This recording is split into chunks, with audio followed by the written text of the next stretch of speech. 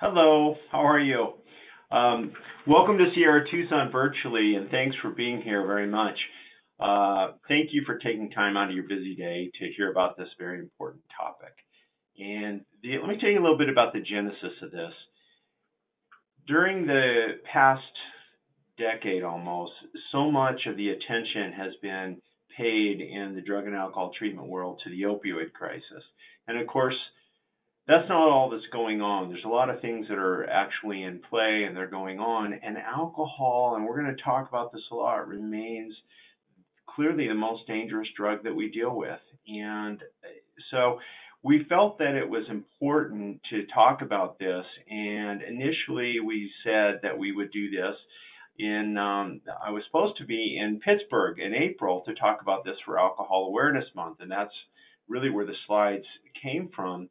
And we decided that we would do this virtually because, of course, April came and went, and a lot of different things happened in this country during April, predominantly the COVID-19 pandemic, which we're still somewhere in the midst of in one way, shape, or form, state by state.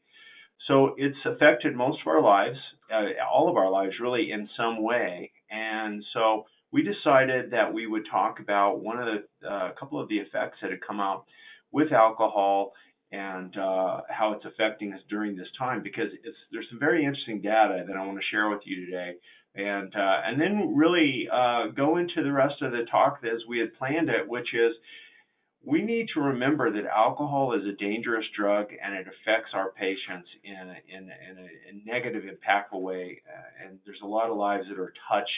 The economic cost is huge. And so this is an important topic. And while it seems old school and everybody's on to just kind of whatever the new thing is in drug and alcohol treatment, this is still really the meat of the matter. And with that, I'm going to stop looking at me because I'm not the thing you want to look at today. So what we're going to do is I'm going to move us over and get started here. We got a lot of slides to go through, and I hope you enjoy this as much as I enjoy putting it together. This has definitely been a time for all of us when we've had to focus and we've been challenged by what's gone on individually during the COVID-19 pandemic. Certainly we have in the treatment world, because it's been difficult at times to stay open, to stay relevant, and with a wonderful team here at Sierra Tucson, we've been able to do so.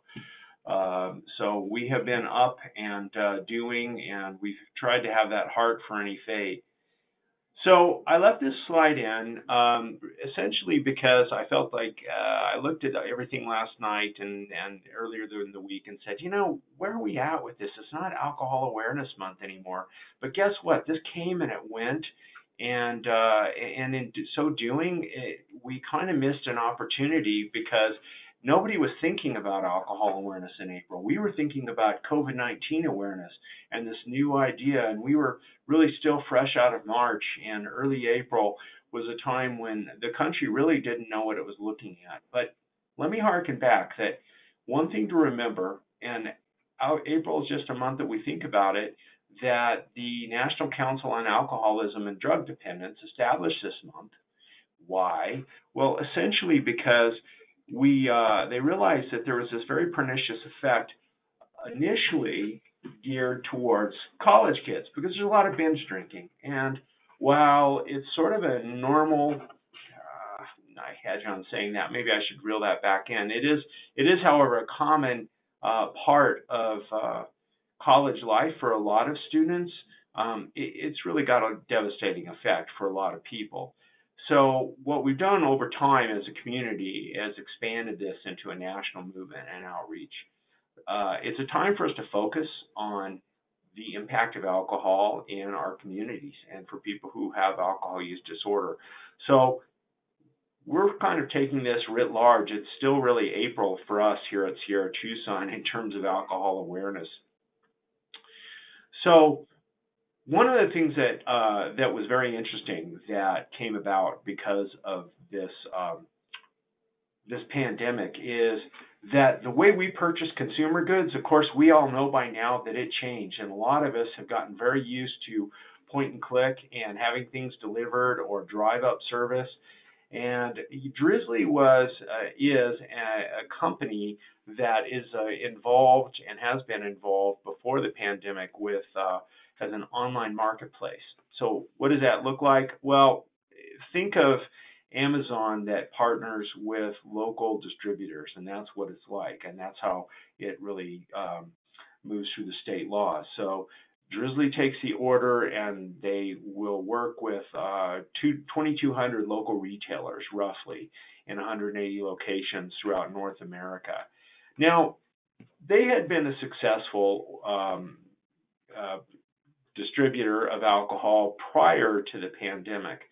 However, what we learned is that during this pandemic, the alcohol sales accelerated significantly, and the last time this was looked at with Drizzly was actually in this month of March, and we noticed that, in April, but alcohol sales in general shot up during this time frame. Sales had gone up as much as 50% by sales volume. Now that's a lot of extra alcohol consumed in the online market. Now there's more to this story. As we reached the end of March, there was clearly a pattern that was emerging, and online sales were up for Drizzly, up 461% compared to the 2 months prior. In other words, if you're comparing it to early February into March, online sales went up significantly, 461%, and new buyer accounts accounted for the bulk of that by a long shot. So what does that really mean? I mean, how do we interpret that? They're one of many organizations that's doing this online, and it's become easy and available and really rather a simple way for people to just stay home. Now, there's a lot of things we can inject right there. I mean, we know that a lot of our patients and clients who are struggling with alcohol use disorder tend to be isolating drinkers. Now, we do have our bar drinkers, we have our college bench drinkers, we have the fraternity and sorority situation, and where all these places where people in both the emerging adult years and more advanced years, as well as the teenage years, go out and, quote, for lack of better words, party. But a lot of our alcohol use disorder patients tend to stay home and isolate, and Drizzly's made this very easy to do. And Drizzly is just one of several of these online marketplaces, but they did have some interesting data that came out around this. Now, Nielsen has in the Nielsen ratings for television, they do more than just TV ratings, and they did some market analysis around this. Interestingly, we got to look at this for what it is. It's market analysis. So their viewpoint of this, their take on this, is very different than we would have here in the treatment world. Okay, so Nielsen came out with an interesting article, caught some attention in early April, that showed generally across all boards, all venues, brick and mortar as well as online vendors, that alcohol sales rose 55% in the week ending March 21st. That's all alcohol. That's packaged goods out the door as well as, I said, online. Now, the online sales obviously accounted for a significant chunk of that. If you look at that number there, it's 243% as compared to the same period of time last year. Unequivocally, the stay-at-home orders, and while they may have helped us in terms, and they certainly did help us in terms of social distancing and slowing the spread of the SARS-CoV-2 virus that causes the COVID-19 disease. Important, absolutely. However, part of the collateral damage clearly seems to be that there was an uptick in alcohol use. Now, there's been an uptick in a lot of mental health indices, and we're going to address that just a little bit. I don't want to get too far off topic, but we do know that this has been an important trend that's happened during this pandemic. So hard liquor, I mean, that led the way of all these sales. They were up 75% in the increase year to date. Wine sales rose 66%, and beer sales were up 42%.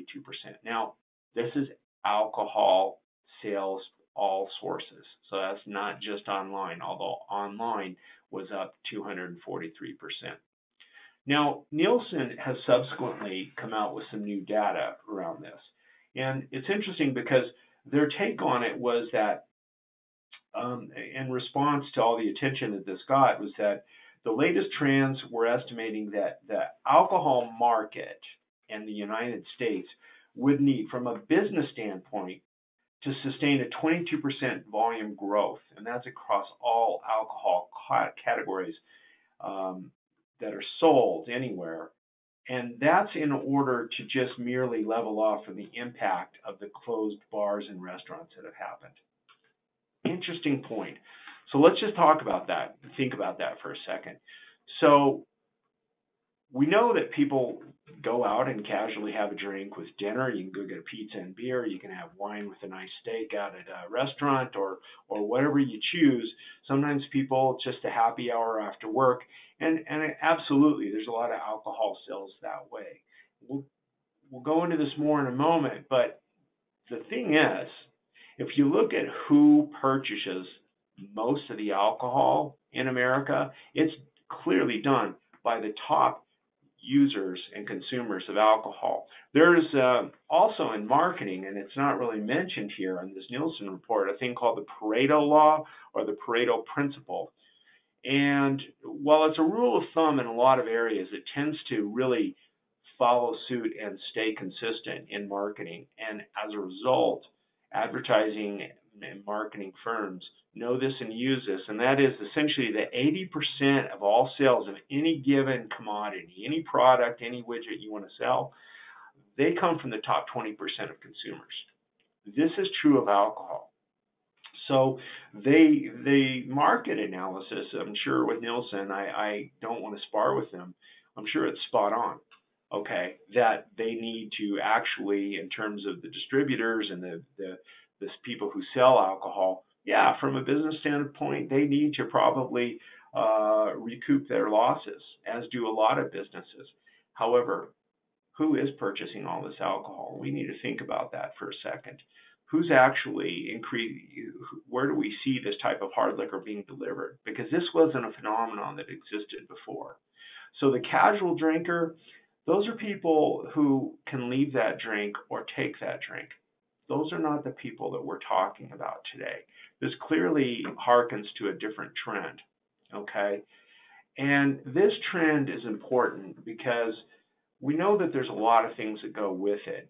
And just kind of moving on, we know that there's been a trend, we know there's been an uptick, and we know that it's been impactful in terms of collateral damage during the COVID-19 pandemic, that we have more problems arising from alcohol abuse and addiction, and we're seeing this at Sierra Tucson. Specific to the pandemic, and what do I mean by that? Let me clarify my verbiage around this.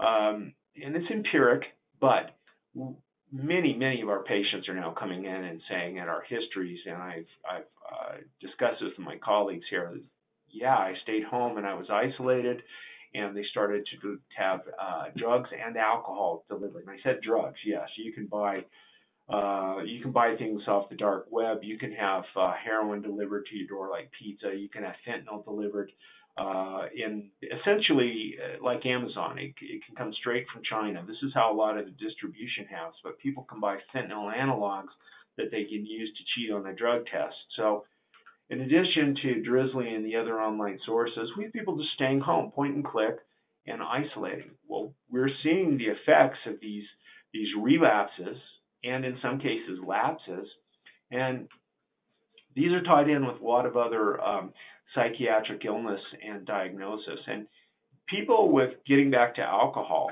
all right, alcohol and abuse and addiction, substance use disorder, have nearly 40% at one time had a lifetime psychiatric diagnosis. And often we're looking at polysubstance abuse.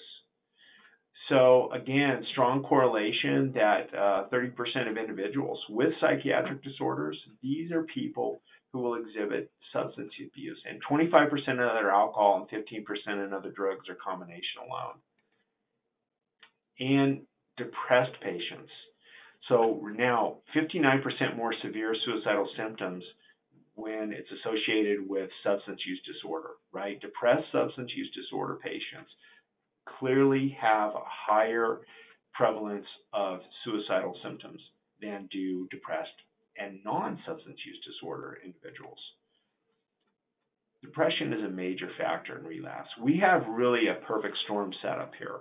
We think about people who are isolating and people who are leaving treatment. I have a lot of people who've left treatment, and our concern now is, where is their relevant aftercare? And I know, and for those of you who are involved, thank you so much when you've been able to effectively Zoom or stay open perhaps, and it's an important piece of the overall recovery pathway for our patients here. Because generally speaking, people would step down into aftercare and they have a robust opportunity for AA, NA, refuge recovery, smart recovery, all types of things that have been available in America in the past. A lot of that we take for granted, and we've taken for granted in the past. That's not available to us anymore. So people are zooming in, and while it works, when we have people in early sobriety, it's a difficult thing. And so there's a lot of depression, there's a lot of isolation, there's also anxiety, which isn't really accounted for in this slide. But I think we recognize this as part of the collateral damage that we're seeing during this time. And in looking that up and discussing and really spending, I guess obviously, a lot of time thinking about this because it's what I deal with here, the Lancet came out with this very interesting and relevant and current article. This is from 2020, and it was published in February. And I've got the source down at the bottom there. So they did essentially a small meta-analysis of a larger, they culled out about 1,000 papers to do this. And then they took 24 papers and did a meta-analysis of those papers and looked at the long-term psychological effects from past quarantine situations. So when we've had a pandemic, say, for example, Ebola, or the SARS or MERS pandemics in the past where there have been quarantines, and they're not obviously all in this country. What they found was that after quarantine, there were reported symptoms that were very significant. Alcohol abuse up at the top, PTSD, new onset of avoidance behaviors, by the way, and those were actually very prevalent and very strong in healthcare providers. These were people who said, I've had ongoing invasive, pernicious thoughts and avoidance behaviors because of the things that I saw and experienced during the time of treating individuals during the pandemic. This is from the Lancet. And we know that we're starting to see this. Currently, we've initiated a program here at Sierra Tucson called Healthcare Heroes, which is to help those individuals specifically involved with these types of behaviors and symptoms. So how big a problem are we looking at? Well, the truth is we know that we're looking at something that we suspect will continue to grow, that we're only seeing the first waters on the shore here. If you look at the size of the coronavirus lockdown, it's been significant, not just here in the United States, but worldwide. The United States is now actually the third largest country by population in the world, which actually surprised me. I thought that some of the Asian countries still outclipped us, but in point of fact, after India and China, we are number 3. And so the number of people that were placed on lockdown here was significant. So when we start to piece all of this together, we know that we're looking at some things that we as healthcare professionals need to be cognizant of and moreover need to be ready for. So why this focus on alcohol though? To go back to comments that I made earlier, we know there's been this genuine concern for the opioid epidemic. It needs to remain there because it still is relevant, but it has driven so much of the news cycle and the attention that we've had for a long time, that we can lose sight of the other issues, right? We can lose sight of things like alcohol, cannabis, stimulants. Stimulant overdoses are on the rise. So this is a slide that I use a lot. This is actually from the CDC, and it speaks to really where we are now and where we have been in terms of the opioid crisis. The biggest issue, if we really were to place one single issue currently, is on the synthetic opioids. I'm going to kind of drag my mouse over here, right up here. Now you're talking fentanyl. And I think most of us, you can't really work in this field and not understand that fentanyl has been a huge impact for us. And that's because fentanyl has become cheap and easy and exceptionally powerful, and has actually fueled a financial incentive for both the cartels and in individuals here in the States. You can buy fentanyl online from China. You can get the pressing machines from China, and a kilogram, which is 2.2 pounds, costs around $5,000 the last I checked.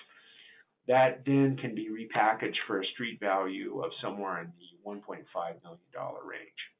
That's a problem, obviously. So we still know that a lot of people die from opioid overdoses every day, 128 people. That's significant. That's 5.3 persons an hour.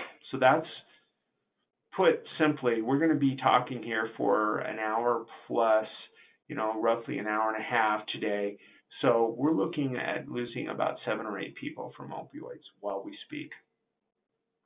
But the good news in all of this is it seems to be hitting a bit of an inflection point. So deaths overall from drug overdoses, all drug overdoses, decreased in 2017 to 18. That's really good news. Opioid-related deaths specifically decreased by 2%. Deaths associated with prescription opioids decreased 13.5%. Physicians really heard this message, and the AMA task force, as well as working with Big Pharma and other state-by-state organizations, have really revamped the way physicians think about prescribing opioids. And the period of time between 2012 and 2016, opioid prescription writing dropped by about 22%. That's significant, and that's you see that reflected in that number there. Heroin specifically decreased 4%, and that's a really good number. But the synthetic opioid deaths increased by 10%. And we still, I throw this out here, I know we're talking about alcohol, but I tell my patients it's never the one thing, it's always all of it. So that's kind of how I roll. And I think we want to just keep our eye on the ball on that piece there. However, let's look at what's going on with alcohol. It remains the most dangerous drug in America, and we forget that. Why do we forget it? Well, because it's a social lubricant for a lot of people. We labor under the pretense that, hey, everybody drinks. It's just something that is part of our fabric. It's legal, and it's for people of age, it's legal. And it's something that culturally a lot of families have assimilated into their lives. So it doesn't belie the point, however, that it's attributed to at least 88,000 deaths per year. Listen, this is older data. I mean, I'll tell you, I get this from the NIH and the CDC, and it's the most recent data available from 2017. I suspect we'll be looking at the 2018 numbers soon enough.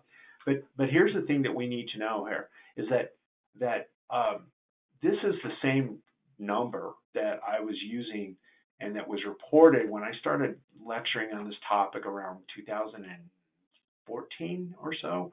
And so what's hidden in here is what's going on inside of the coroner reports. I mean, for example, if a person dies in a car accident, a blunt force trauma to the chest, that's probably what the coroner report's going to say. But it may not talk about the fact their blood alcohol level was 0.2 or whatever. We know that currently the deaths affect more men than women, and it's been that way for quite some time. This is, however, this is the third leading cause of preventable death in the United States. That's significant. The first leading cause, because I always get asked, is tobacco use, and those two go hand in hand too as well. The second would be poor diet and inactivity. Sadly, all three of those often go together.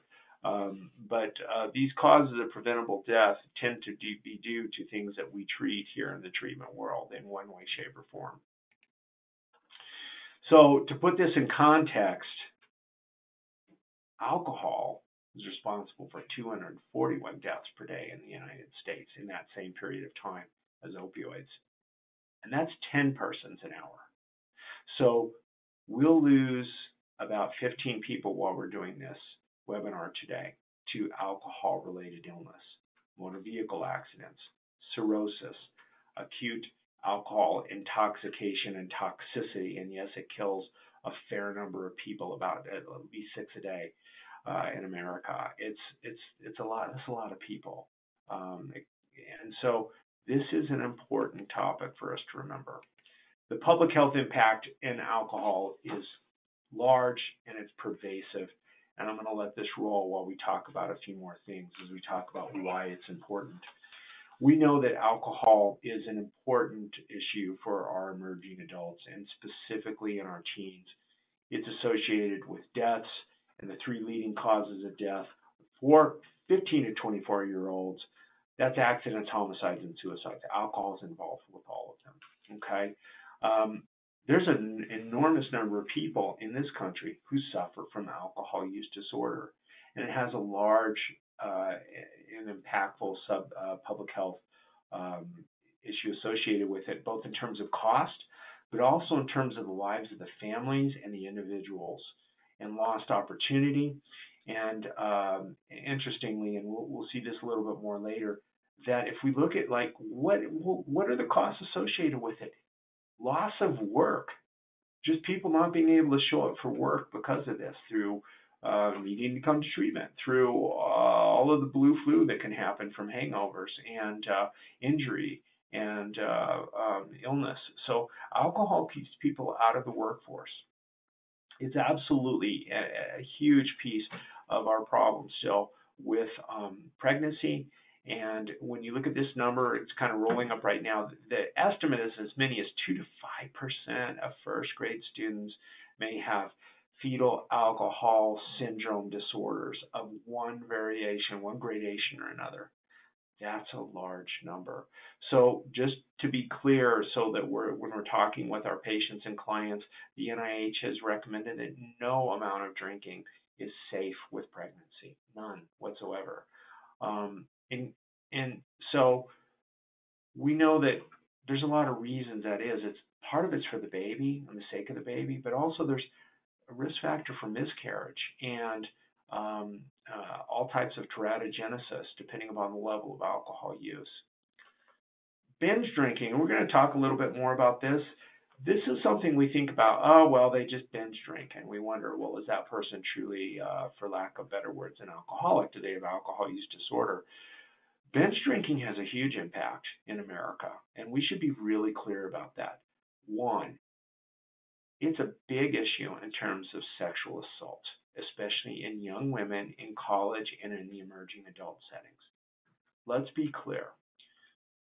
1 in 4 American women is a victim of sexual abuse and trauma. That's a big number. I find that startling. I guess I found it startling until I started working with the trauma here at Sierra Tucson. Maybe I should reel that back in and repackage that and put it that way. Because that issue, that trauma, that has significant pernicious effects in the nervous system and the way life plays out for a lot of those young women.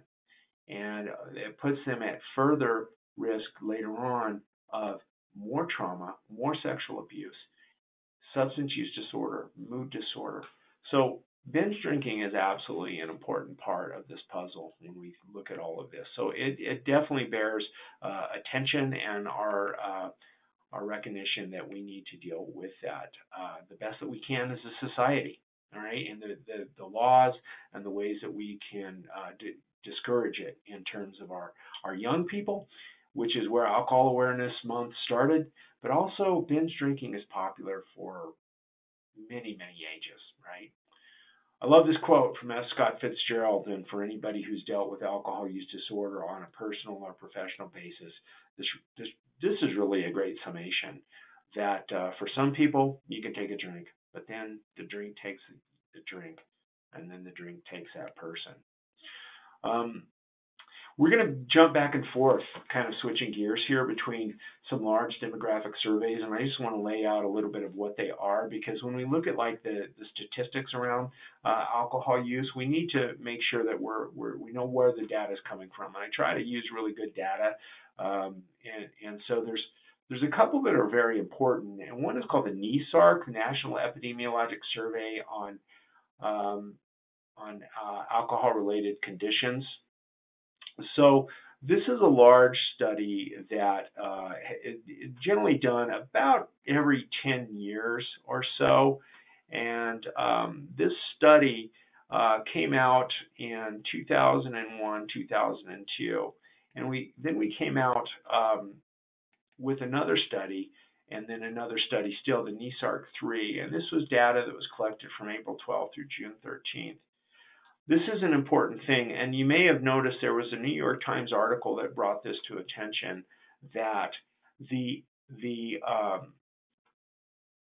numbers from 2001 to 2012 to 13 showed a sharp uptick of alcohol use disorder. And I said that intentionally. Alcohol use disorder, essentially severe, as much as upwards of 44% during that time frame. Now, the persons who've come out with this, and I think this was the NIH study, had looked at this information and said, you know, we may want to rethink some of the data. And it was a little bit in contradiction to another large study that came out by SAMHSA, one of the other large organizations that tracks this, and that is the National Survey on Drug Use and Health. Now, they came up, however, with slightly different numbers, but not much more encouraging. So this is from the 2018 data. Okay, they do this more frequently, roughly every year or so. And so this is past month users of substances of different types, and you can see this over in the right hand, the pie graph. The substances of abuse and use over here on the right, alcohol clearly outclips everything else by a long shot. Tobacco, which is probably the most addictive substance that we deal with, nicotine, very pervasive effect as well. However, roughly, half, a little less than half of the use of alcohol. So alcohol is clearly something that is significant in our society. A lot of people drink alcohol. I'm not suggesting people or preaching that people be teetotalers, but I am suggesting that about 10 to 12% of our patients and of the North American population are in need of treatment in one way, shape, or form for alcohol use disorder.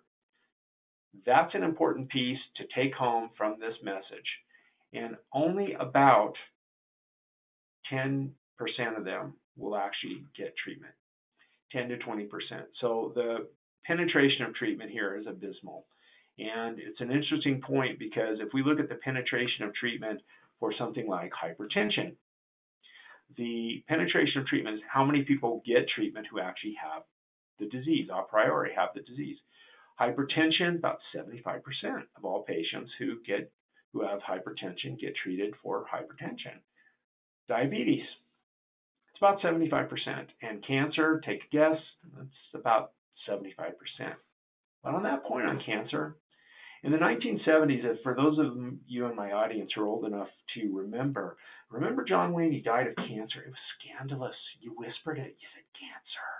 I mean, people didn't, cancer had a stigma associated with it.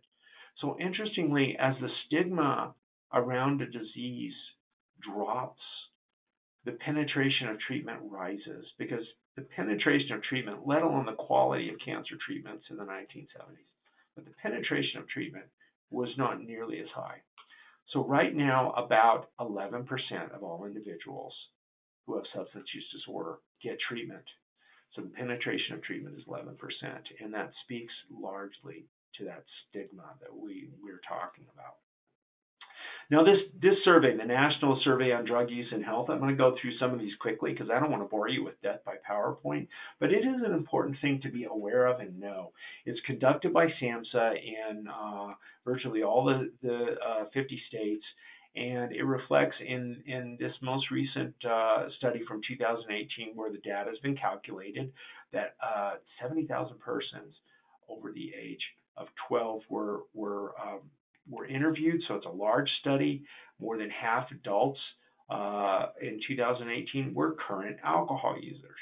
Now that just means that they've had a drink during the past month that they had asked. And so that correlates with about 118 million, right, people who drank in the last month. Now, what's important that we learned out of this, though, is where's the alcohol use happening? It's really happening largely in our emerging adult population, okay? We think, well, a lot of teenagers drink, but in terms of the overarching use, it's in the 18 to 25-year-old category and the 26 or older. Now, what about age 27 and beyond?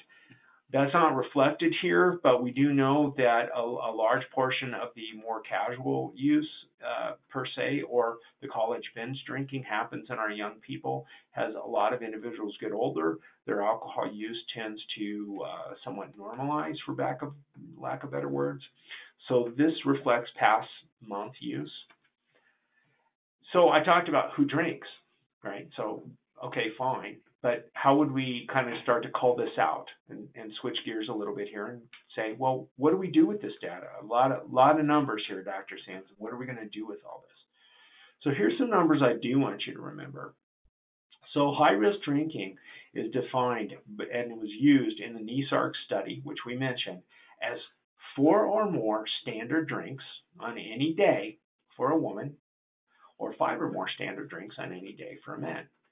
And we'll talk a little bit more about this when we talk about how alcohol use impacts women. But, men have a higher body mass. There's a difference in total body water. There is a difference in how women metabolize alcohol. So women really have a lower threshold for what we consider to be high-risk drinking. Now, looking at who fits the bill there, right? Current binge and heavy alcohol use among people, right, who are age 12 or older in 2018. This blue dot in the middle is 16.6 million heavy alcohol users. So that's binge drinkers and the people we would say have alcohol use disorder. And there's some overlap there, obviously. That's a difficult one to flesh out.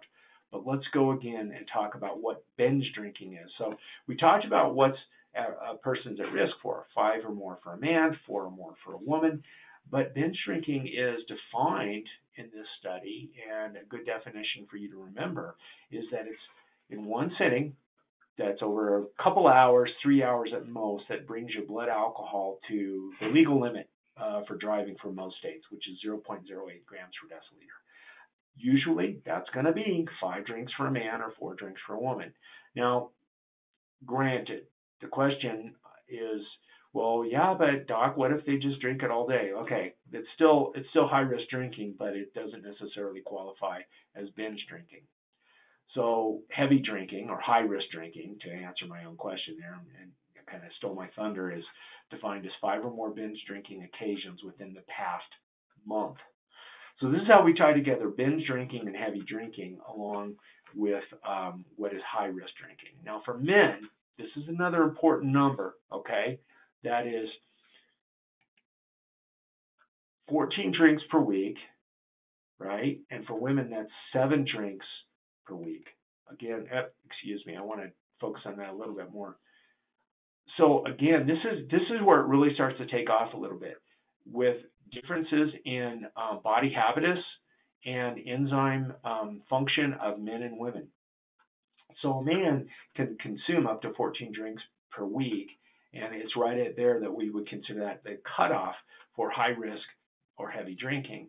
For a woman, it's only half that. It's 7. So a man may be able to drink 5 drinks or more in a sitting. A woman, she drinks 4 drinks at a setting, 3 more drinks that week, she's considered to be a heavy drinker. Now, no sexism implied here. There's specific issues at stake physiologically, and it impacts women in a different way, and it's very pernicious, and we need to be aware of what those are for our female patients. Back to this slide. Well, what's a standard drink? This one is a slippery slope for a lot of people. So if you're talking with a patient and they go, well, I just have a drink, and if it's hard liquor, ask them to show you how much, the old fingers thing, right? So a lot of what people are drinking that they call a drink, that may be actually 2 or 3 drinks, okay? So it's good to have this in your head and be able to think when we're assessing our patients. So a beer, 12 ounces of regular beer is a drink. But if we're talking malt liquor, no, higher alcohol content. So a lot of the hoppy beers, the IPAs, and some of the more extreme stouts even, they're running up around 7 or 8%, and malt liquor is about 8%. So we only allow 8 to 9%, 8 to 9 ounces of that as a drink. 5 ounces of wine, that's a standard pour, okay? Now, a lot of people, if they're drinking at home, they have a glass of wine, and they're going to say, oh, no, it's just a glass of wine. Ask them how big the glass is. If it's one of these big goblets where it basically pours down a third of a bottle in one glass, that's important to know. Same thing that we're looking at just a shot of a hard liquor is what we're talking about for a drink. So when somebody says, well, I have 1 scotch at night, how big is that scotch? And ask them to actually kind of show you with their hands. This is the one that shocks my patients, and I use this all the time in lectures and in education here at Sierra Tucson. I will tell you that I did. Yes, I got it from the Washington Post, so all apologies to the Washington Post, but I do cite them there. And what it really does, however, if you look over here, this is data that is retrieved right out of the studies we were talking about, NESARC data. When this came out, this really kind of was a shocker for people who were looking at this.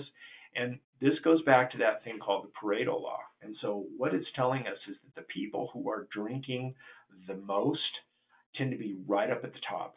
So this top decile, right, which is the top 10%, these are people that drink about 74 drinks in a week. That's a lot of drinks. But if we come down to the next decile, that's 15.28 drinks in a week. So what did I say the cutoff was? Well, for men, it's 14. For women, it's 7 in a week. So the top 20% of the consumers of alcohol here are the ones who are drinking most of the alcohol in America, right? They're consuming a significant amount. And these are the people who we know are suffering from alcohol use disorder. The top 50% of all alcohol is consumed that is consumed and is sold in the United States is consumed by the top 10% of all drinkers.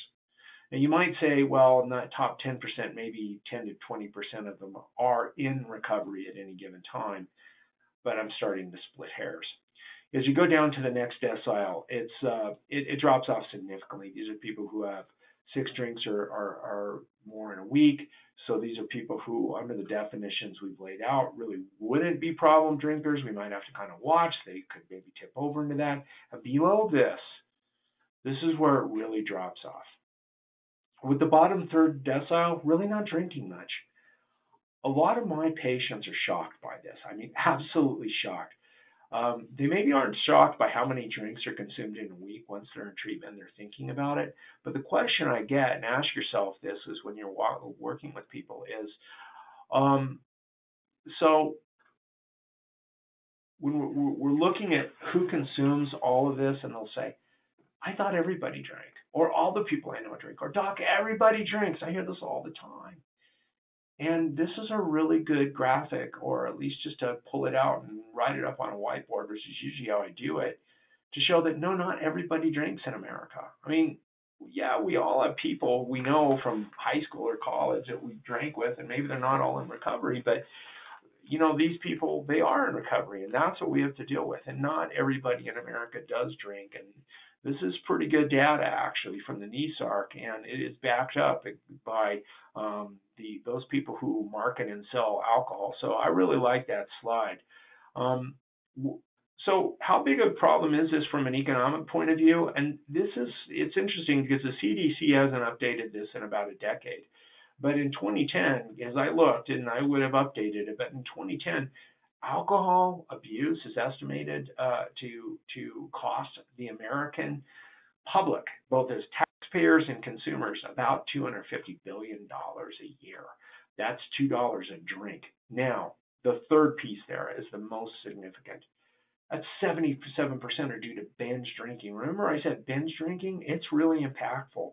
And that's 1 in 6 Americans that we know that binge drinks in some way, shape, or form. Okay? Because you can still slide in under those numbers we just talked about and be a binge drinker. But that's when a lot of the problems are happening. And a lot of those problems happen in the upper echelon of the alcohol use disorder people, because this is when they're not showing up for work. And we have increased healthcare expenses that are rising through not just the significant things necessarily like cirrhosis and esophageal varices, but secondary issues with, say, compromised immune systems and increased risk of infection. And I think built into that, you might say, would be some of the comorbidities like smoking and hypertension that can also go hand in glove with alcohol use disorder. Alcohol clearly raises high blood pressure, and so we're going to see that as a secondary issue as well. Surprisingly, I would have thought law enforcement and criminal justice would be a little bit higher, but it's really just people not showing up for work or needing to take time off for treatment, and that tends to be a very big impact upon our society. And then I think the last 2 points there, losses associated with motor vehicle crashes and law enforcement and criminal justice, they obviously go hand in glove. The prevalence, let me define this a little bit, because we sometimes bandy these terms around. Prevalence is how many people have a disease in any given period of time. It differs from the incidence and some other public health definitions. So the prevalence is pretty significant here. Looking at NESARC 1 versus the NESARC 3, and this is where I told you earlier that moving up over the period of about a decade, there was a big significant change here. And the change, I think, is most prevalent here when we look at this number down below with women. The change has been high. The change has been highest in women. And that's a 34% change in women over a 10-year period of time. So again, it bears looking at for a lot of different reasons. One of the questions that people have, and the slide sort of segues into it, people will ask, well, how is it different than other drugs? There are things that are different about alcohol than other drugs, and one is that it's sort of socially acceptable in so many circles, as we just talked about. However, let's be clear, not everybody drinks, and not everybody drinks in a manner that will qualify for alcohol use disorder. And people will say, well, it's legal, and is it addictive like other drugs? And of course, I think everybody in this audience probably knows exactly so. What we do know, and it's important to remember, is that the executive function, and that's the thing that lives up here in this prefrontal cortex area, really becomes hijacked over time by the lower centers of the brain. We have dopamine cues from the ventral tegmental area that move what we call rostrally towards the nose to the nucleus accumbens, which is the pleasure center in the brain. And that essentially sends a trigger up with dopamine to the prefrontal cortex and says, I am craving this right now. It's supposed to prioritize what you need for survival: water, food, sleep. We spent a lot of time at Sierra Tucson talking about this, because then what happens is glutamate comes back and says, go pursue that thing that you need: water, food, sleep, shelter, protection. As alcohol moves higher and higher upon the survival chain, it becomes literally more important than some of those other survival needs.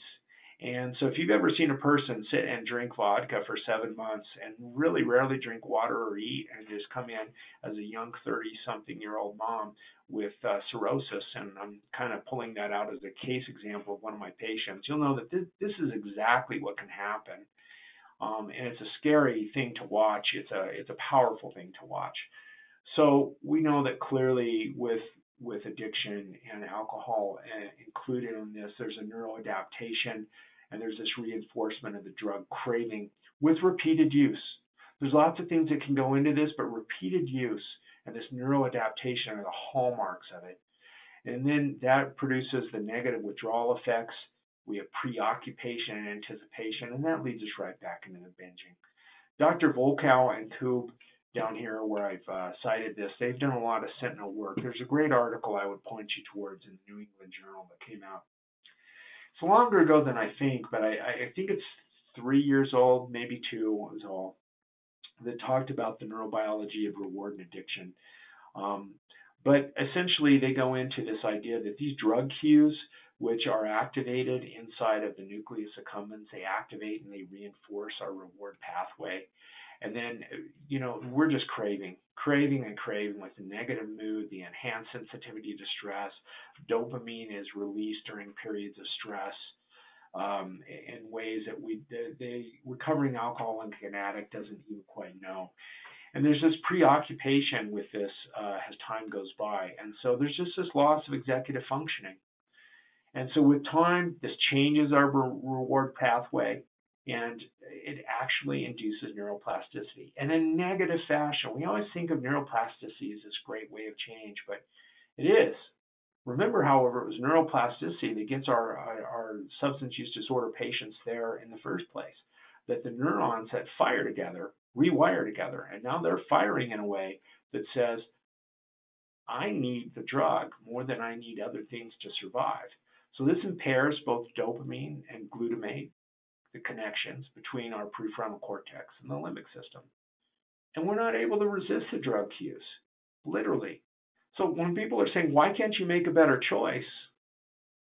We have all all the tools inside of the prefrontal cortex, and I do this and draw this out with my patients. And they just look at me quizzically because they know, and it's a gotcha question, and I just let it hang there for a few moments. Why indeed? And it's because addiction doesn't live in the prefrontal cortex where we are supposed to be making our decisions. The decisions are now being driven by the lower centers of the brain.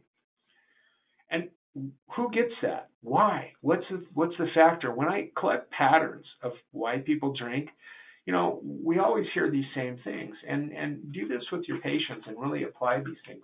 We know early use, ask the age of first drink and ask what they remember about it. It's an important thing when we're screening. Genetic load, go into it. You'll find it. Listen, it's so often there. There's a 50% association with genetics in terms of alcohol use disorder and other substance use. But steady drinking over time, you grew up where it was cultural or normative. Maybe your friends all did it. Maybe your family all did it. The history of trauma. There's a significant increased statistical incidence and prevalence of trauma-related background and substance use disorder. And we know that the co-occurring mood disorders and mental illness, we talked on this earlier, these are things that are factors in the development of alcohol use disorder, depression, anxiety, bipolar disorder. ADHD, I want to really underscore this for a moment. ADHD that is untreated has a 50% association with substance use disorder. Our kids are coming in and they're smoking marijuana, they're drinking early because these are kids, it's hard to be that ADHD kid. It's hard to settle. It creates anxiety. It creates shame. It's an important thing. And when I have patients who have ADHD, if we can get the ADHD effectively treated, they have a much higher rate of success with long-term recovery. And of course, schizophrenia, personality disorders, those last two are very difficult to work with, but we know they're clearly associated. Mental illness and substance use disorders in America, clearly related. They go hand in glove. I'm not going to go too much into this slide and kind of bore you with the details, but take a look at it. The slides will be made available. But those with substance use disorder, right, which is the green dot over on the left. 3 and 8 struggled with illicit drugs, 3 and 4 struggled with alcohol use disorder, and 1 and 8 struggled with both. Okay, so that is a big number. And in the middle, those people who had mental illness and a substance use disorder, that's the blue dot in the middle, that's 9.2 million people in America. That's a lot of people who have both of those things. So we know that the co-occurring issues, it is more frequent to have substance use disorder amongst people with mental illness. Again, take a look at this slide if you get the slides and really dig in on it. This comes from SAMHSA. They share all this information. And if you look at the red, which is no mental illness, it's way down there on the lower end in each particular case for cigarettes, daily cigarettes, and binge drinking. And this is what they've looked at, and they notice there's a correlation with our patients. The blue, right up in the middle, that there are some mental illness, but serious mental illness. These are people who smoke, they smoke a lot, and they binge drink a lot. They do this as coping mechanisms, obviously maladaptive coping mechanisms, right? And those people who have alcohol use and they're related to other substance uses, clearly the green here, the past month of heavy alcohol use, these are people who are involved with polysubstance abuse. That's the point of the slide, is these things often don't run alone. We see marijuana, we see cocaine, we see methamphetamine use, and these are people who during the past year have reported to SAMHSA through the NDSUH study that there's a correlation. And why is it important? Because alcohol remains a gateway drug. It remains a gateway drug when we talk about this on our young people. These correlations with mental illness, these correlations with family dynamics and breakup of the nuclear family and maladaptive patterns of thinking and emoting and coping with life. Alcohol tends to be the gateway drug for most of our patients. Alcohol initiates tend to be young, as you'll notice in this slide, 12 to 17. This is, I know, a lot of slides. This one is really an important slide. Take a look over here. This is when people start using, okay? Listen, for the majority of those kids, it may not be a problem. But for those people who have risk through genetic load, those people who have trauma, those people who are involved with families and peers groups that are significantly using and abusing, these are the people who are going to go on. There is clearly an inverse relationship between early initiation of alcohol use and going on to have an alcohol use disorder later in life. Let me say it again. Inverse relationship. The earlier you use, the more likely you are to go on and have a substance use disorder. There was a great study that came out a few years ago. There's a little bit more data that's even worse since then, but I like this study. So this association by Dawson et al. That was published in 2008 did the age of first drink and the risk of alcohol use disorder, right, is clearly correlated, as we've spoken of, right? So we know that that these kids tend to have poor decision making when they go on to start to use alcohol on a regular basis. There's reasons why that. I mean, we know it empirically. You can see it. But why? Well, this goes back, just sticking with the study, and we'll go into the whys in a minute. So this is really telling. The study found that individuals who started drinking before, in this one, age 15, they're far more likely to experience alcohol use disorder in one way, shape, or form. And remember, this was back in the DSM-4 days, so we would use words like alcohol dependence and alcohol abuse. Then those few people who delayed initiation until age 18. The study goes on to show, and this still holds, that if a person starts drinking early, the likelihood of developing alcohol use disorders in adulthood is about 50% higher for persons who start drinking before the age of 15, as opposed to those people who can at least wait until they're 18. There are clear changes in a neural anatomy from a neuroanatomy point of view, in the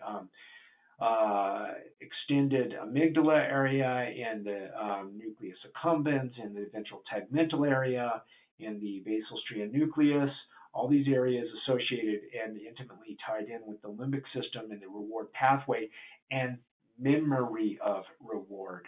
And this is clearly affected in our youth. So why? Well, I would say now the number I tell my patients and that you might want to remember is that the human prefrontal cortex is maturing until about the age of 25. We kind of accept this now. So whereas we said, what's early use? We used to say, well, under the age of 15. I really tell people now under the age of 25. I know that's a big order to fill, but I can't change the science because there are 3 organs that are vital, that are affected. I mentioned them, so I won't belabor the point for the sake of time, but the nucleus accumbens, or our pleasure center, is clearly changed. There is a hijacking, for lack of better words, of our prefrontal cortex, which we need to make decisions, to plan, to do abstract thinking, to think rationally. This is where our values lie. This is where we put the final stamp of choice. And in the prefrontal cortex, if that's taken offline, it becomes very impactful. And then the amygdala is affected. The amygdala, it's always in red, these 2 little angry red guys that are the size of almonds. We speak of it in the singular, but there's 2, 1 in each hemisphere. They're a little bit different in men and women. The thing you need to remember about the amygdala is that it's involved with anxiety and anger and fear. I always say here at Sierra Tucson, if we're looking at an AMA and leading against a medical advice, there's always an ALA that precedes it, an angry little amygdala. It's really true, and we can get people to settle in and rethink things. They often tend to stay engaged in treatment.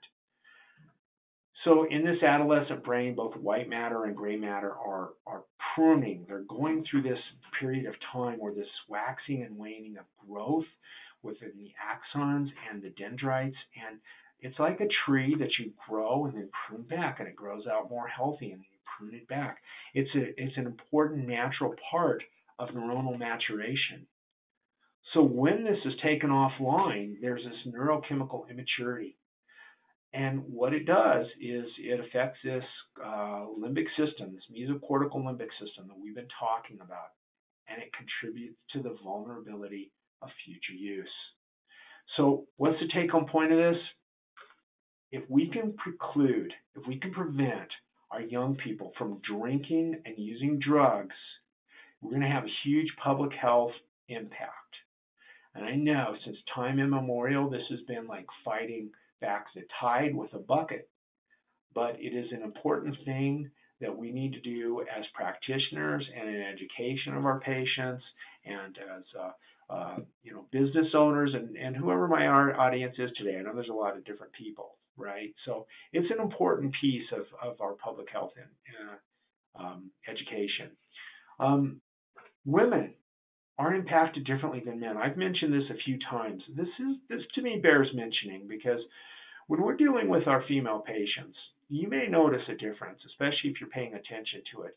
There is a phenomenon wherein there's a shorter period of time at lower alcohol thresholds where certain benchmark indicators of progression into alcohol use disorder are met. In other words, women rapidly progress into alcoholism more so than men. That's really what I mean by that. We call this telescoping. It's been known about for some time, but it's really gotten more attention because what we've noticed is that there's been a flattening of the curve. We used to think it was about men were affected like 5 times more than women, and this is actually now really changed. It's really the women have caught up. And we know this from some of those big studies. Again, that's why I talked about NESARC and the NDSUH, where we get the data from. And we know that it started to have an impact in our women. We've noticed that an uptick, and remember, it was a 34% increase in our female patients. There may be a lot of reasons in that we could flesh out in terms of what's going on psychosocially in America and in our patients. But looking at the whys of it, physiologically and psychologically, we can talk about some obvious ones. Women tend to have a smaller body mass, more adipose tissue, less total body water. And this fourth one here, alcohol dehydrogenase, is an enzyme that is in the stomach of all of us, and essentially what it does is it helps us metabolize alcohol, and women don't have as much of it. And if you don't have as much of it, there's a bigger load of alcohol that drops out of the stomach into the duodenum, or the small intestine, right off of the stomach, and it goes right into the liver. So there's a decrease, what we call first pass metabolism. So the effects are more profound in women because of enzyme differences. Women drink for different reasons. They're more likely to consume due to stress, and they're more likely to have past trauma. And that's an important point to remember as well, that why women drink less, it's different than men. Men sometimes drink a little bit more collegially, and it's a little bit more of the culture for men. That's not completely true, as we all know, but we do see that in our patients. And women very unlikely to have a co-occurring psychiatric disorder. They also have a lot of shame and stigma that goes with things that are unique to women and their traditional roles as caregivers, mothers, and central to the family unit. This may be some changes that have occurred in the last 20 years where we've seen some of this flattening.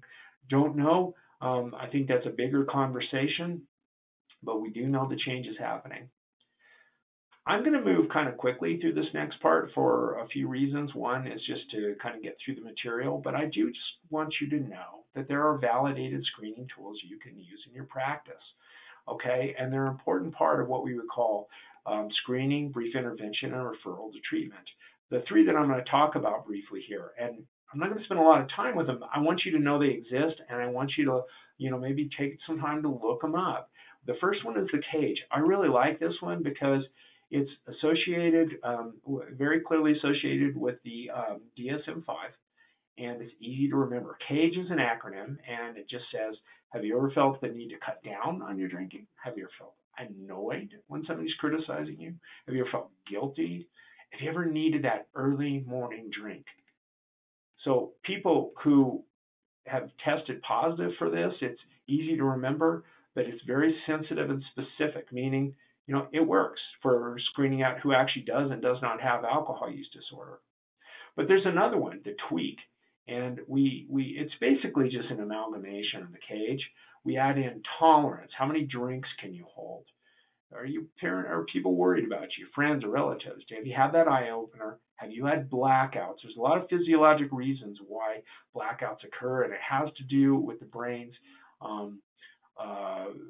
what we call allosteric modulation in the mesolimbic pathway. Big fancy words, and what that really means is that part of where alcohol works is with memory and learning, and we blunt that effect. And so if you're drinking enough that's not working, you're drinking quite a lot. And if you tried to cut down, if you felt the need to cut down, the tweak is scored out that if you answer 6 or more to the first question, like how many drinks are you having, or there's a total of 3 or more, it denotes a need. Where it's we really see that it's good is with our pregnant patients. So it's important to remember, if you're working with women, you might want to keep the tweak in your arsenal. Now, the audit C is a little bit long, is a shorter form of the audit, but what it does is it uses the first questions of the audit, the 10-item audit, and this is one you may want to have your patients use in the waiting room. And basically it breaks down thus. How often do you drink? How many standard drinks? Have you ever had 6 or more drinks on one occasion? And the cutoff scores are 3 for women, 4 for men. Again, men get a little more of a break because of all the reasons that we talked about. And it is also sensitive and specific for alcohol use disorder. And this one is better for adolescents and emerging adults than the CAGE. So it's important to remember, there's actually multiple screening tools, right? But once they're screened and you send them off to maybe a physician, or if there are any physicians here who are involved with this, remember what we need to do is we need to see nowadays, do you fit into the DSM-5 criteria? Alcohol is taken in larger amounts, persistent desire or unsuccessful effort to cut down, a great deal of time is spent in activities necessary to obtain. Are you using a lot of alcohol and spending time doing it? Is there a strong craving? Are you using it recurrently? And what's happening is you can't fulfill your obligations, work, school, home. We don't ask about legal issues anymore, but can you not keep up with the obligations of your life? And if you had recurrent, these two go together in my mind, but they are separate. As a question, are you having persistent, recurrent social or interpersonal problems? And are you giving up these social or occupational, recreational activities? In other words, are you isolating? Are you able to keep up with the demands of your life? And are you using it when it's physically hazardous? So we don't even necessarily need to know if you had a DUI. We want to know you're drinking and driving, and that you are using it in spite of the fact that you know that it has negative effects. And these two biggies here at the end are, do you have tolerance? And is there withdrawal, which basically talks about dependence. In other words, if you don't have the drug on board, do you have characteristic withdrawal symptoms? And tolerance is basically we need more and more drug to produce the same effect. So remember 246, that if you have 2 or more of those symptoms, it's mild. If you have 4 or more of those, we call that moderate alcohol use disorder. And severe alcohol use disorder is the presence of 6 or more. We don't use abuse anymore. We don't, these are the words that we use. They're non-shaming and non-stigmatizing. Now, a lot of people still suffer from alcohol use disorder. And if you look at any given period of time, what's the prevalence here? And we do see more alcohol use disorder, and this time in these individuals, in the 18 to 25-year-olds. And it drops off a little bit after 26. Some of these people may have entered treatment. Some of them may have been able to cut back and drop out of some type of, say, maybe alcohol use disorder mild. The effects of alcohol on our health are significant. They're pernicious. They're widespread. It affects the liver, obviously, in a progression from fatty liver to hepatitis to cirrhosis. Wernicke's-Korsakoff syndrome has to do with the depletion of our B vitamins from the alcohol, and there's a specific syndrome that's associated that affects memory and loss and thinking. We know it causes hypertension, and secondarily to that, it's involved with cardiovascular disease, and it is associated with so many types of cancer. The withdrawal syndrome is exceptionally dangerous in alcohol and should not be done on its own. So there's withdrawal-related seizures, and there's risk of fall, hemorrhage. People don't clot well because of the liver issues, and a lot of people aspirate or lose their airway. Delirium tremens is essentially when the person becomes delirious and has hallucinations and delusional thinking, and is usually associated with the seizures, but certainly a hyperdynamic cardiovascular state. The other thing, it doesn't quite fit there with withdrawal, but I put it here because a lot of times this is where you need to be very, very sensitive about checking for suicidality. Remember this number, about a quarter of all suicides involve a blood alcohol content over the legal limit of 0.08. We have always associated this when we switch gears to how do we deal with this? We know this is always this really kind of eerie spiritual connotation.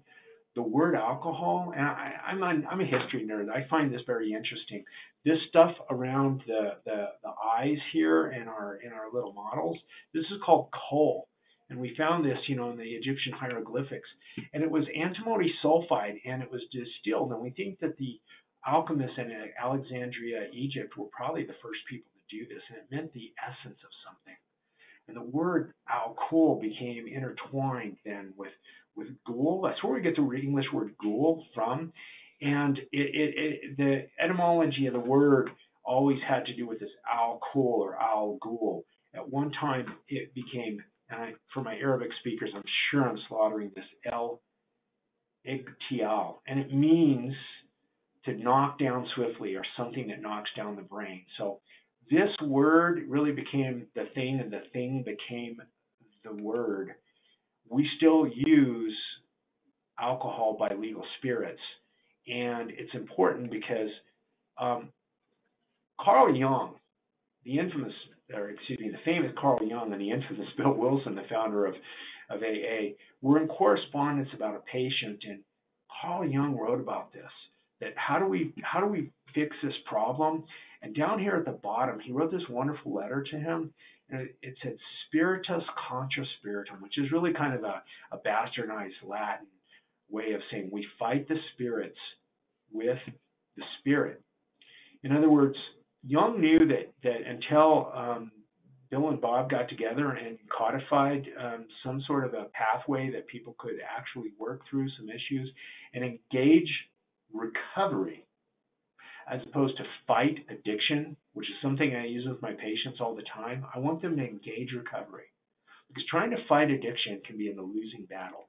And we don't often think of it that way, but we need to remember that this idea of fighting the spirits with the spirit is important. We still consider alcohol legal spirits by law.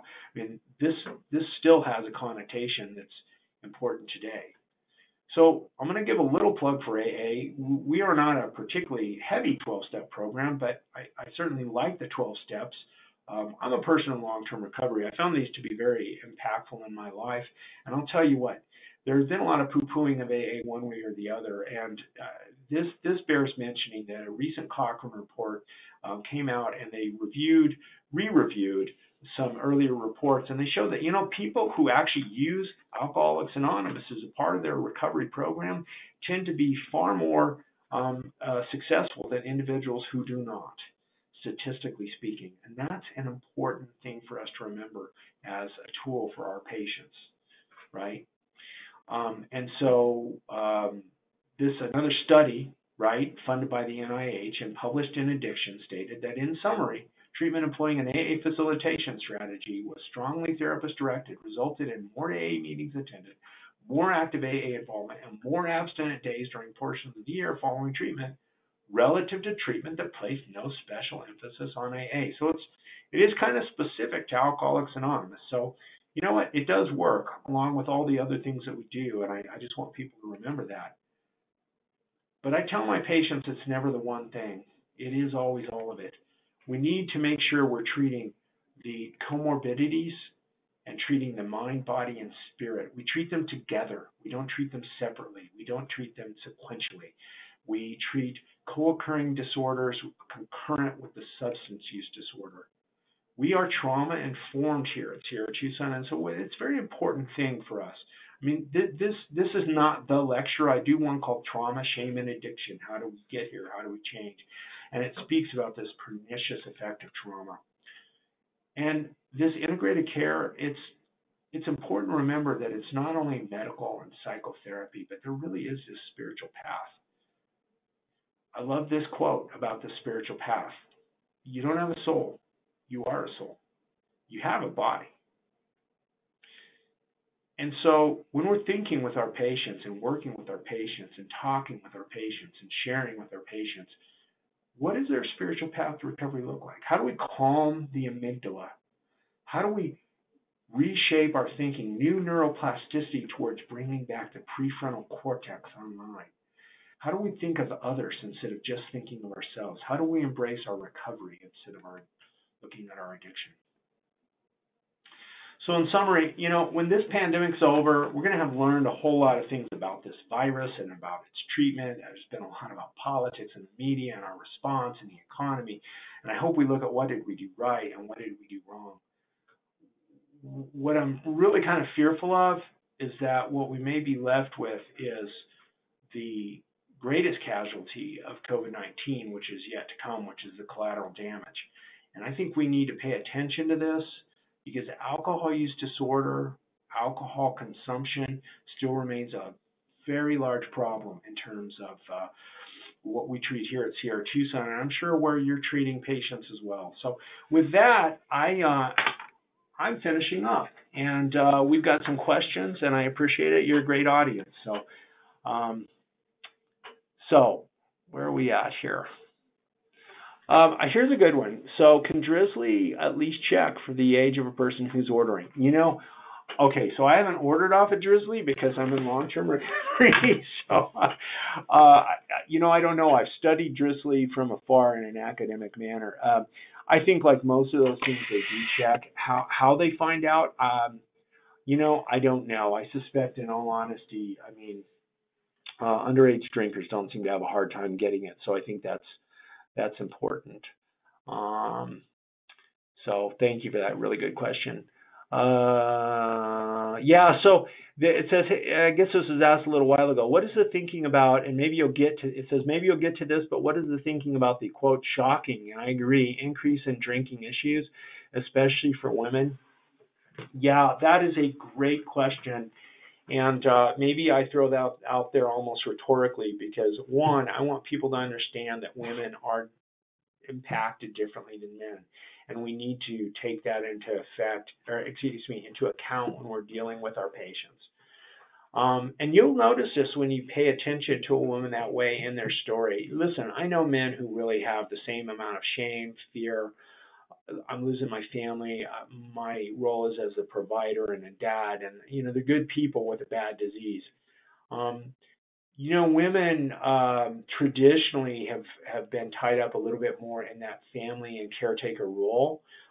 That has obviously blurred as more and more women have entered into the workplace. It certainly didn't happen 10 or 20 years ago. And women are a vital part of the workplace now, accounting for over 50%. So really, they're driving a lot of our economy. But I do think that there may be a difficult thing for women in terms of balancing those roles. And whether that's fair or not, and that's a really good question. I don't know. I think it's hard. I think that comes true when I talk with my female patients about what's going on with them. Women seem to really be able to identify their shame much more quickly than men do. And I think as a result, I suspect that what they're doing is they're identifying it before they ever get to treatment. And that shame drives a lot of their drinking. I would refer you to Brene Brown's great works, especially I Thought It Was Just Me, but it isn't, about women and shame. And I think that just perhaps we're paying more attention to the issue too, and that may be a reflection of the numbers. I think there's a lot more to it than that. And I don't know if it's been well studied. Let me say, and maybe I can ham-handedly pull it up. There was, however, a really great article. Give me a second. I'm going to see if I can fling this back. There's a gal up at, she's a doc at in the Harvard system. Specifically, I think she's at.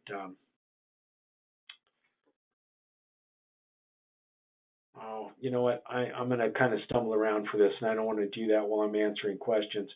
I'll try to get this information out to you. Here it is. Nope, not there. Sorry. In the from the Harvard system about women and shame and the telescoping effect and how it's impacted them. And I think that's it, so I just try to email that to you, okay? Otherwise, I'm going to just sit here and look for it. So, how can these changes to neuroanatomy be reversed? Really good question, because that's what we talk about. So, one, neuroanatomy, right, is this idea, it's really a neuroplasticity thing, okay? So I really should say neurobiochemical changes, okay? So that we know that there are changes in the brain's reward pathway that after a while are reinforced with the use of alcohol and other drugs through the dopaminergic pathway. And what happens is over time, literally, the motivators for the alcohol and for a drug become reinforced as it moves from the limbic system up to the prefrontal cortex. The prefrontal cortex then responds by saying, okay, I will go pursue that. That's its job. It thinks about it. How do I get what I need? For example, if you're thirsty, you're going to go off and you're going to go find the well, right? If you're hungry, you're going to go out and maybe you've got to kill the deer to bring it home for the rest of the tribe to eat. Well, you will pursue that, and you send glutamate back. As things climb higher and higher on their survival pathway, that becomes hijacked. Literally, the alcohol, it becomes more important than survival. And it takes time and neuroplasticity to change it that way. So how do we change it back? Through neuroplasticity. How is that affected? One is through a thing called brain-derived neurotrophic factors. And that can happen with medications, specifically if there's comorbidities such as anxiety and depression and things that are underlying. Along with therapy, we know those people make the most BNRFs, at least that's theoretically, and there's some studies to back that up. That's what we believe. But that neuroplasticity, this idea that I talked about, spiritus contra spiritum, that really speaks to this, because that's talking about neuroplasticity. That's talking about a spiritual change. Look, however you define spirituality in your life, there needs to be something different that helps to change the neurocognition of the brain. This is why I tell my patients it's important for us to embrace the recovery rather than fight the addiction. Otherwise, we're really never living forward thinking into what that looks like. What is neuroplasticity? That sort of a thing. Okay. So a lot more to that question, and I, really appreciate it. It's something we work with our patients on a whole lot. One consistent finding is that comorbid alcohol dependence and depression is associated with an increased risk of suicidal ideation. Absolutely. And I spoke to that just somewhat in showing that 25% of all completed suicides, 24% had a blood alcohol content of 0.08, and obviously they needed to start off with suicidal ideation. And so, yeah, that's important. Do you offer medications for treatment for alcohol use? Yes, there is a significant uptick in individuals who get involved with a long-term program of recovery, which is working on these neuroplasticity models here at Sierra Tucson, associated with medically associated treatments such as naltrexone, for example. I'm a fan of naltrexone in particular because naltrexone works at that nucleus accumbens we spoke about, the brain's reward pathway. Essentially what it does is it binds to opioid receptors. Now, alcohol, interestingly, changes into a polypeptide that affects the opioid receptors. And this is where we get a reward. And when that reward releases dopamine, that's the thing that triggers those drug cues. Remember this too. When we speak of drug cues, a lot of times we think very linearly and traditionally, like seeing alcohol, smelling alcohol, being around the old people, places, and things. I tell my patients, for most of them, the biggest drug cues are internal. Their thoughts, memories, moods, emotions, trauma, anxiety, depression. And we do know that the MAT works well on that. And doing that coupled with a long-term program of recovery, remember this thing. Most relapses, 80% of all relapses occur in the first 90 days. That's according to the National Institutes of Drug Abuse, Dr. Nora Volkow's organization through the NIH. A lot of good questions here. Well, what if an individual does not like group settings such as AA? What else can be used to improve? Oh, I get this all the time. And I tell them, look, it doesn't matter to me. You don't have to do AA, although I think it is shown to be statistically significant. But the people that do the best are engaged in a program of recovery.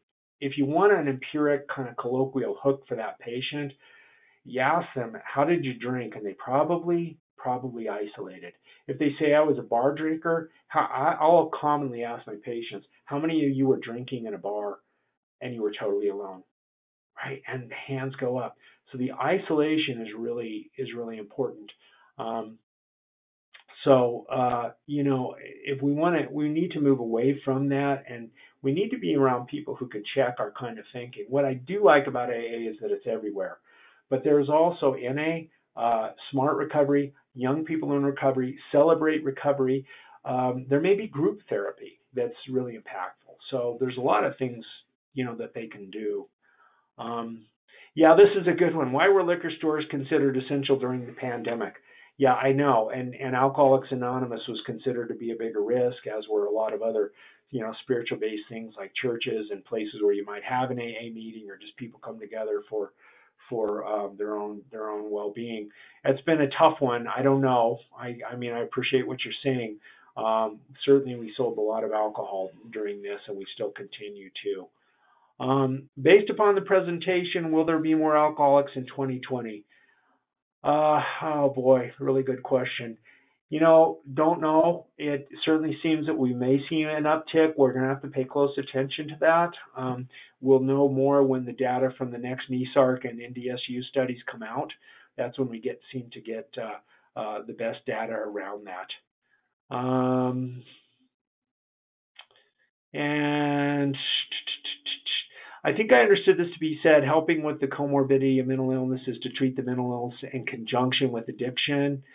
Not one or the other. Yeah, that is truly what we mean when we say integrative care. Integrative is an interesting term, and it gets bandied around a lot.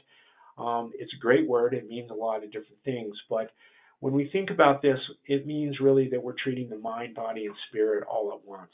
So it's important to say, well, you know what, just get sober and then you can deal with your anxiety or your trauma. I can tell you that I have patients who come in and say, I've been through 4 or 5 big name treatment centers, but I've never dealt with the trauma, right? And that's an important thing. Anxiety and ADHD, if those aren't dealt with, it's very difficult for people to go out and stay sober long enough to go deal with them. So it's important to recognize that these things go hand in glove, that they're clearly correlated, and they work together in a synergistic fashion in a negative way for our patients. So it's really important that we can treat them all together. That tends to be the most efficient, efficacious, impactful, and has the best statistical outcomes. You may have covered this. Do women tend to have more dual diagnosis? Yeah, there was a slide that did mention that briefly. Obviously, there's an enormous amount of material and kind of clipping through it fast. Yes, they do have a high incidence of dual diagnosis. What happens in the brain of a person who drinks alcohol while using naltrexone? They can still become intoxicated, but for some people it blunts the effect. At worst case scenario, best if they drink, we would hope that the worst case scenarios, they don't go back to drinking as much with the naltrexone. What it really is there to do is to cut the cravings. We're kind of running down to the end here. A lot of great questions. What are your thoughts on the significant increase in the seltzer beers, Bud Light, etc., White Claws that are 5% and encourage, especially to women because they're, quote, low carb? It's marketing. It's the Pareto law. When we watch the Super Bowl and you see the funny beer commercials, listen, everybody watches it. It's like Doritos, you're watching them, but they are still geared towards the top 20% of consumers. And really, writ large, in this case, the top 10% of those consumers are consuming 50% of all the alcohol that's sold. So I'm kind of running to the end of questions. These were great, and I hope that means that you enjoyed what we had to say.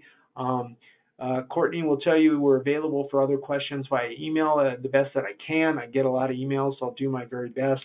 And I did say I would try to get some information on women. So I will talk with Courtney about how we might be able to make that article available. But there was some a good review article out of Harvard in McLean Hospital, and a woman who's done a lot of sentinel work up there. Apologies, I didn't have that on the tip of my tongue for you. But I do appreciate your time. I appreciate you listening, and thank you so very much today.